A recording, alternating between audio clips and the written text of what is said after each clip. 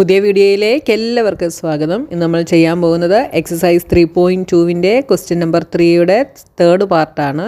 അപ്പോൾ ആദ്യമായിട്ട് എൻ്റെ വീഡിയോസ് കാണുന്നവരുണ്ടെങ്കിൽ നിങ്ങൾക്ക് വീഡിയോസ് ഇഷ്ടപ്പെട്ടാൽ ചാനൽ സബ്സ്ക്രൈബ് ചെയ്യാൻ മറന്നു പോകരുത്. നിങ്ങളുടെ ഫ്രണ്ട്സിനൊക്കെ ഷെയർ ചെയ്ത് കൊടുക്കാനും മറക്കരുത്. അപ്ഡേറ്റഡ് സിലബസ് അനുസരിച്ചുള്ള എക്സസൈസുകളാണ് ഞാൻ അപ്ലോഡ് ചെയ്യുന്നത്. പഴയ ടെക്സ്റ്റ് ബുക്കിൽ ഇത് എക്സസൈസ് 3.3 ആണ്, പുതിയ ടെക്സ്റ്റ് ബുക്കിൽ എക്സസൈസ് 3.2 ആണ് കേട്ടോ. അപ്പോൾ നമ്മുടെ ക്വസ്റ്റ്യൻ എന്താണെന്ന് നോക്കാം. Form the pair of linear equations for the following problems and find their solutions by substitution method. അപ്പോൾ നമുക്ക് തന്നിട്ടുള്ള ഈ ക്വസ്റ്റിനകത്തുനിന്ന് നമ്മൾ pair of linear equations form ചെയ്യണം. പിന്നെന്താണ് find their solutions by substitution method. Substitution മെത്തേഡിൽ അതിൻ്റെ സൊല്യൂഷനും നമ്മൾ കണ്ടുപിടിക്കണം. അപ്പോൾ നമ്മുടെ ഇതിൻ്റെ തേർഡ് പാർട്ട് എന്താണെന്ന് നോക്കാം. The coach of a cricket team buys 7 bats and 6 balls for ₹3,800. Later she buys 3 bats and 5 balls for ₹1,750. Find the cost of each bat and each ball.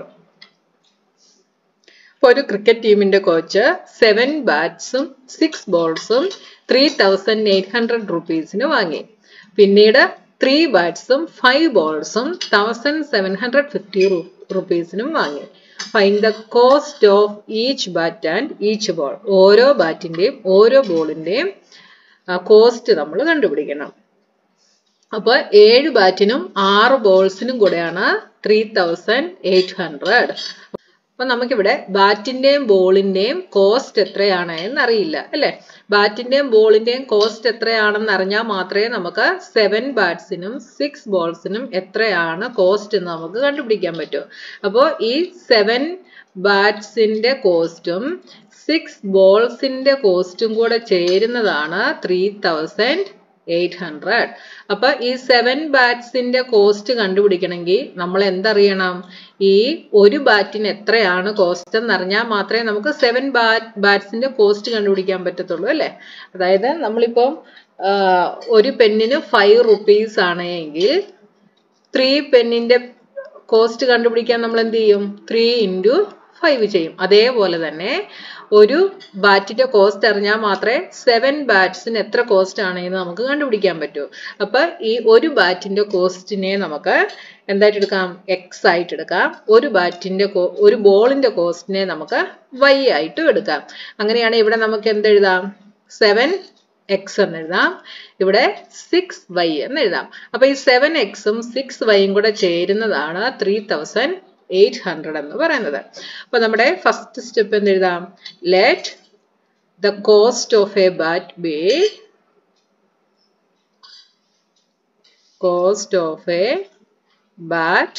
B x and the cost of a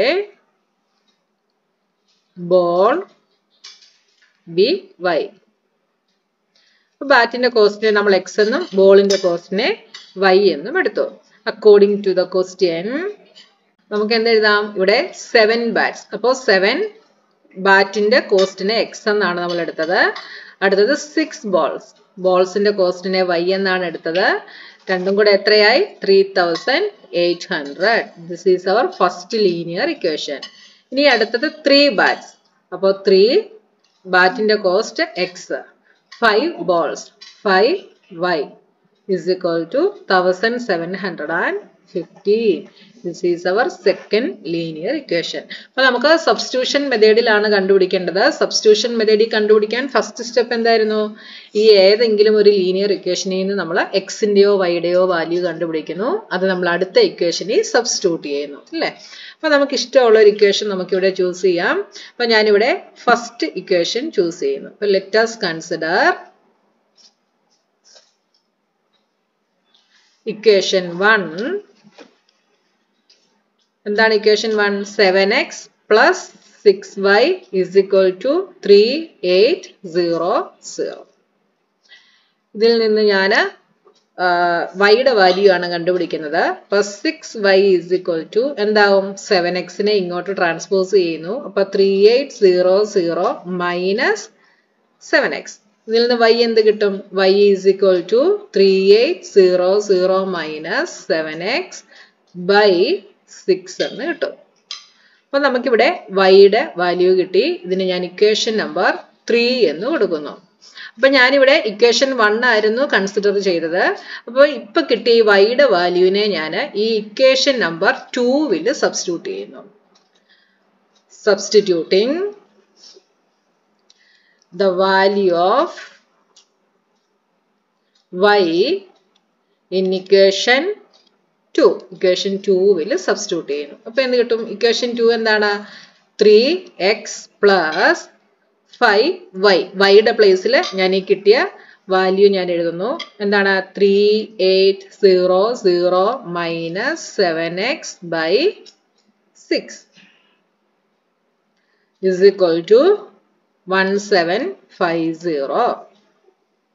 ഇനി അടുത്തത് bracket open ആക്കുന്നു. 3x plus 5 കൊണ്ട് ഇങ്ങോട്ട് multiply ചെയ്യുമ്പോൾ എന്താവും? 38 into 5. 8 5s are 40. 5 3s are 15 plus 4 19. 190. ഇനി ഇതിന്റെ 2 0 ഉണ്ട്, അതും കൂടെ ഇട്ട് കൊടുക്കുന്നു. Minus 7 5s are 35. x by 6 is equal to 1750. ഇനി ഞാൻ ഇവിടെ എൽസിയം എടുക്കുന്നു. അപ്പോൾ ഇതിനെ by 1 എന്ന് കൊടുക്കുന്നു. എൽസിയം എടുക്കുമ്പോൾ ഞാൻ രണ്ട് സൈഡിലും എൽസിയം എടുക്കുകയാണ്. അപ്പോൾ നമുക്ക് ഇതിന്റെ ഡിനോമിനേറ്റർ നമുക്ക് ക്യാൻസൽ ആക്കി കളയാനായിട്ട് പറ്റും. അപ്പോൾ ഞാനിവിടെ 6 കിട്ടണമെങ്കിൽ നമ്മൾ എന്ത് ചെയ്യണം? ഡിനോമിനേറ്ററിൽ ഇവിടെ 6 ആണെങ്കിൽ ഇവിടെ ന്യൂമറേറ്ററും ഡിനോമിനേറ്ററും നമ്മൾ 6 കൊണ്ട് മൾട്ടിപ്ലൈ ചെയ്യണം. ഇവിടെ ഓൾറെഡി 6 ആണ്. ഇനി RHSൽ നമുക്ക് ഡിനോമിനേറ്ററിൽ 6 വേണമെങ്കിൽ നമ്മൾ ന്യൂമറേറ്ററും ഡിനോമിനേറ്ററും നമ്മൾ 6 കൊണ്ട് മൾട്ടിപ്ലൈ ചെയ്യുന്നു. അപ്പോൾ ഇവിടെ എന്തായി? 6 3s are 18. x plus 19000 minus 35x by 6 is equal to, ഇതിനെ 6 കൊണ്ട് മൾട്ടിപ്ലൈ ചെയ്ത 0. 6 5s are 33. 6 7s are 42 plus 3 45. 4 6 plus 4 10.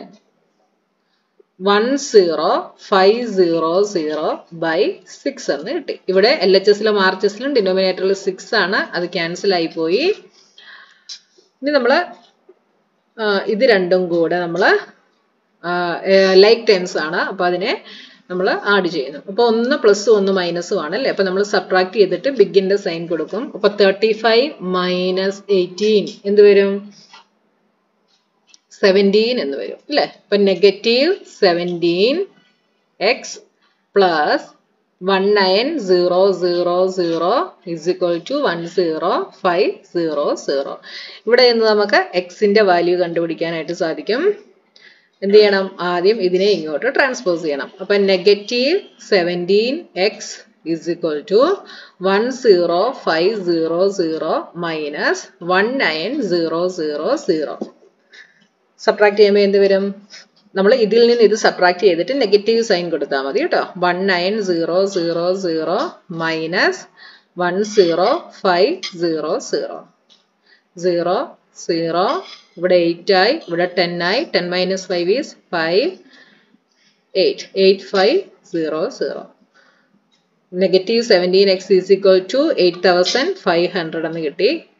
Negative ആണ്, ഇവിടെ ഒരു നെഗറ്റീവ് ഉണ്ട്. എന്താണെന്ന് വെച്ചാൽ സ്മോളർ നമ്പറിൽ നിന്ന് നമ്മൾ ബിഗ്ഗർ ആണ് സബ്ട്രാക്ട് ചെയ്തത്, അതുകൊണ്ട് നെഗറ്റീവ് ആണ്. അപ്പോൾ എക്സ് എന്ത് വരും? Negative 8500 divided by negative 17. അപ്പോൾ ഈ നെഗറ്റീവും കൂടെ ക്യാൻസൽ ആയിപ്പോൾ ഇതെന്ത് വരും? 17 into 5 ചെയ്ത 7 5s are 35. 3 5 plus 3 8. 85 കിട്ടും. അപ്പോൾ നമുക്ക് ഇവിടെ കട്ട് ചെയ്യാം. ഇവിടെ ഇത് 5 ആവും. അപ്പോൾ 500 എന്ന് കിട്ടും. X is equal to 500. അപ്പോൾ നമുക്ക് എക്സിന്റെ വാല്യൂ കിട്ടി. ഇപ്പോൾ കിട്ടിയ ഈ എക്സിന്റെ വാല്യൂവിനെ നമ്മളിവിടെ equation number 3y is equal to എന്ന് എഴുതിയിട്ടുണ്ടായിരുന്നു അല്ലേ? ഇതിലേക്ക് നമ്മൾ സബ്സ്റ്റിറ്റ്യൂട്ട് ചെയ്യുന്നു. അപ്പോൾ എന്ത് കിട്ടുമെന്ന് നോക്കാം. അപ്പോൾ substituting the value of x in equation 3. Equation 3-ൽ നമ്മൾ സബ്സ്റ്റിറ്റ്യൂട്ട് ചെയ്യുന്നു. ഇക്വേഷൻ 3 എന്താണ്? y is equal to 3800 minus 7x. 7x എന്ന് പറയുന്നത് 500 ആണ് by 6 is equal to 3800 minus 7 5s are 35. 3500 by 6 is equal to 300 by 6. 6 5s are 30 is equal to 50. അപ്പോൾ y നമുക്ക് എന്ത് കിട്ടി?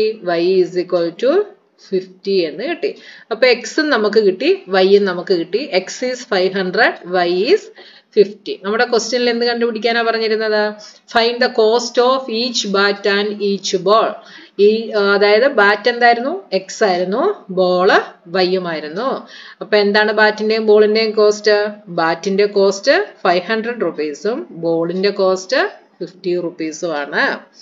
അപ്പൊ ലാസ്റ്റ് സ്റ്റെപ്പ് എന്ത് എഴുതാം? Hence the cost of a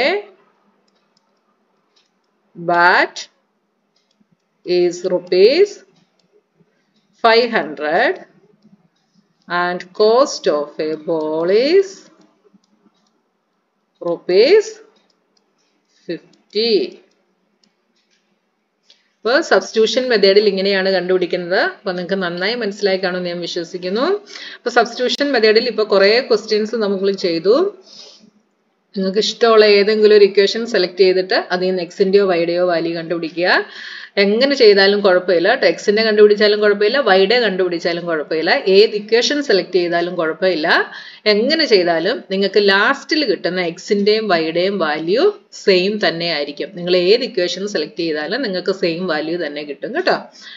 അപ്പോൾ നമുക്ക് വൈയുടെ വാല്യൂ കിട്ടും. ആ വൈയുടെ വാല്യൂവിനെ നിങ്ങൾ ആദ്യം സെലക്ട് ചെയ്ത ഇക്വേഷൻ അല്ല, അടുത്ത ഇക്വേഷനിൽ സബ്സ്റ്റിറ്റ്യൂട്ട് ചെയ്യുക. സബ്സ്റ്റിറ്റ്യൂട്ട് ചെയ്യുമ്പോൾ നിങ്ങൾക്ക് എക്സിന്റെ വാല്യൂ കിട്ടും. ആ എക്സിന്റെ വാല്യൂവിനെ നമ്മൾ കണ്ടുപിടിച്ച ഈ വൈയുടെ വാല്യൂവിൽ സബ്സ്റ്റിറ്റ്യൂട്ട് ചെയ്യുമ്പോൾ നമുക്ക് വൈയുടെ വാല്യൂവും കിട്ടും. അങ്ങനെ നമുക്ക് ഫൈനൽ ആൻസർ കിട്ടും. അപ്പോൾ ഇനി നമുക്ക് അടുത്ത ക്വസ്റ്റ്യനുമായി നെക്സ്റ്റ് വീഡിയോയിൽ കാണാം.